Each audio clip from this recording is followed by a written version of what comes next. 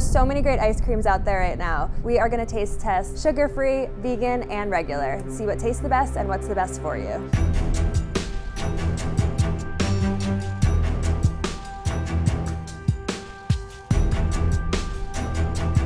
I'm gonna warn you guys that I eat a lot of ice cream. Vanilla ice cream, which was my nickname in high school.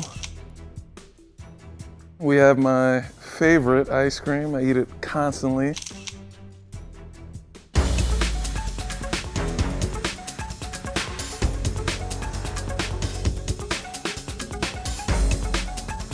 Now this one right here, this is the regular. That's rich right there. Do you have any toppings like chocolate syrup, sprinkles, any sundae bar? I know exactly what brand of ice cream this is, and I haven't had it since I was like 6. So I just flooded back to like 2002 and Usher's playing in my head. Yeah, I like it. I like the flavor. It's rich.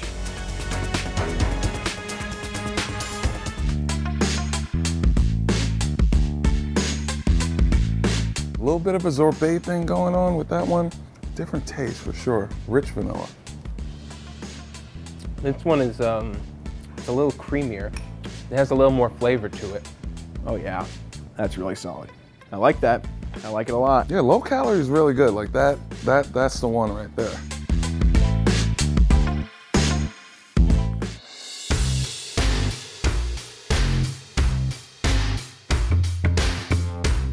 This is gray. You eat anything this color and it kind of depresses you. This is a different flavor, but it's not bad though. There's no losses here. See, I could eat a whole pint of ice cream, like in any sitting. Probably wouldn't buy the dairy-free almond milk in a store. I probably wouldn't get past the packaging, honestly. It just doesn't sound that appealing to me. I like them all, but the last guy, I could tell is healthier. It is good. It's just not as good as the others. Has a different color, has a different texture, and a distinctly different taste.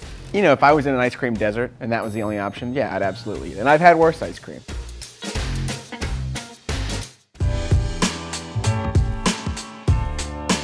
So you tried 3 different types of vanilla ice cream. What did you think? The sugar-free, I couldn't even tell it was sugar-free. It tasted almost exactly like the regular ice cream. So I think my favorite was probably the sugar-free. Not a fan of the almond milk. I could tell something was off with it right away just by looking at it. It wasn't melting the way it was supposed to. The sugar-free was pretty good. Like, it was surprisingly good. Like, you feel like you can eat a lot of ice cream and not gain a ton of weight because it kind of felt light at the same time. That's what happens a lot when you have these lower calorie, lower sugar brands. You can technically on the labels, a lot of them are like, eat the whole thing, and it makes you feel like you can eat a lot more of basically everything. The lower sugar, lower calorie ones are gonna have either some artificial flavors or some sugar alcohols and lots of gums in there. So I love a little bit of the real deal, have a little bit of real ice cream, real vanilla, or add some flavors to it.